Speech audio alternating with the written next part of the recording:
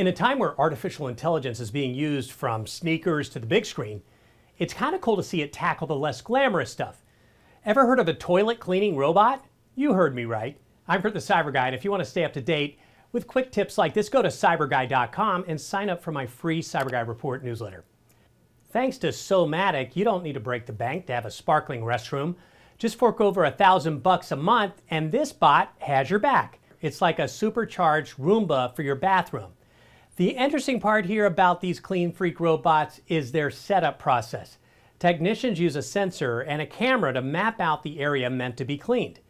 They then use the data to train the mechanical janitor. Using VR goggles, technicians meticulously clean the restroom remotely. The bot then learns where, how, and what to clean. After that, the bot is set to go to satisfy all your cleaning needs. If you're worried about this robot taking jobs, think again. This bot is here to do the daily grind. But when the job is too big for the bot's britches, they call in the trusty old human. If the bot encounters a mess too big to clean, the bot will take a photo and submit it for the human janitor to tackle. How nice. Now, if a robot has to call a human to clean this mess, it is not gonna be pretty. But here's the real question. With AI being in everything, what do you think it'll jump into next?